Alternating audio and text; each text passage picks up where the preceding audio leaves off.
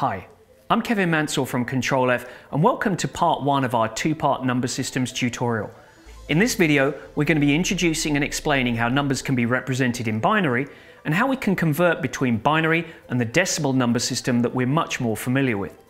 In fact, we're going to start by looking at decimal numbers to try and avoid things getting too scary too quickly. As human beings, our brains have become trained through school and everyday life to work with decimal numbers. We're surrounded by decimal numbers all of the time. Prices, distances, ages, speeds. This constant exposure means that our brains are working with decimal numbers every day, and so some aspects of that become second nature to us. In contrast, most of us don't deal with binary numbers very often, if at all, and so they're a lot less familiar.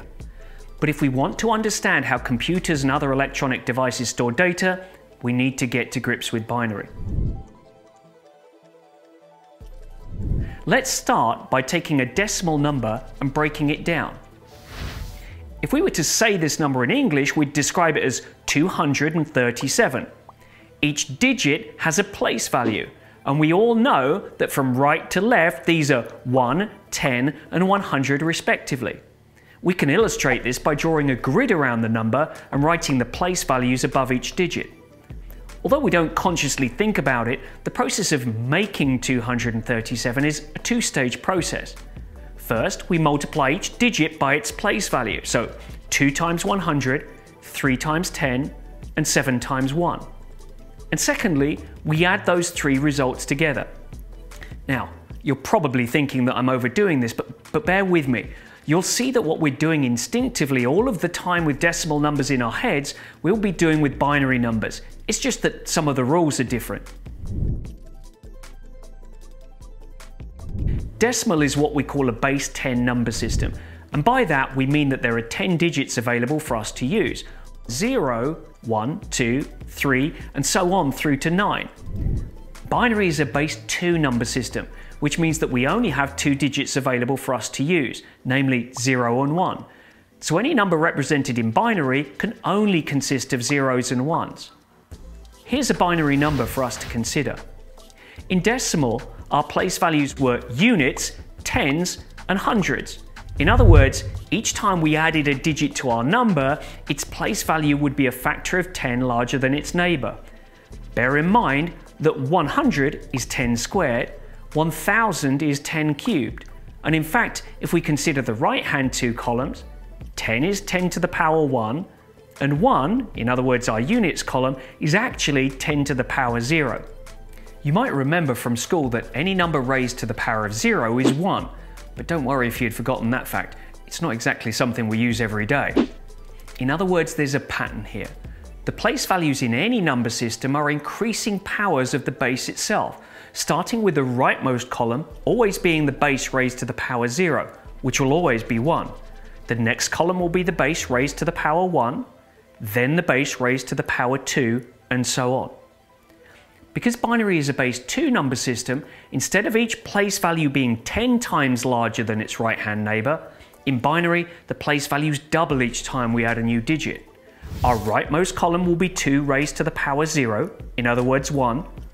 Our next column will be 2 raised to the power 1, in other words 2. The next column will be 2 squared, and then 2 cubed, and so on. Okay, so now we know the pattern, let's substitute in the actual place values for a binary number. Remember, because binary is a base 2 number system, the place values for each column double as we move from right to left. 1, 2, 4, 8, 16, 32, 64, and 128. Because we're so comfortable working with decimal numbers, it's quite common that we'll want to convert a binary number into its decimal equivalent. Once we know the place values, this is a very easy process. We're repeating what we did when we looked at 237 earlier. In other words, we multiply each digit by its place value. Let's try that with our binary number. Starting from the left-hand side, we find a 1 in our 128 column, so we multiply the digit by its place value. Considering the next column, we have 0 multiplied by 64. Remember, any number multiplied by 0 is 0. We continue this process of multiplying each digit by its place value for the remaining columns.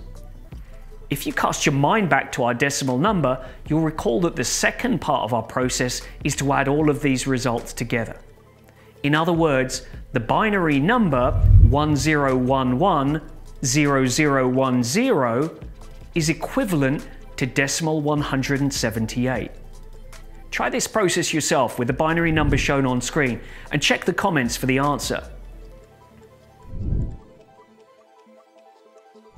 Before we finish, let's just take a moment to compare and contrast binary and decimal numbers.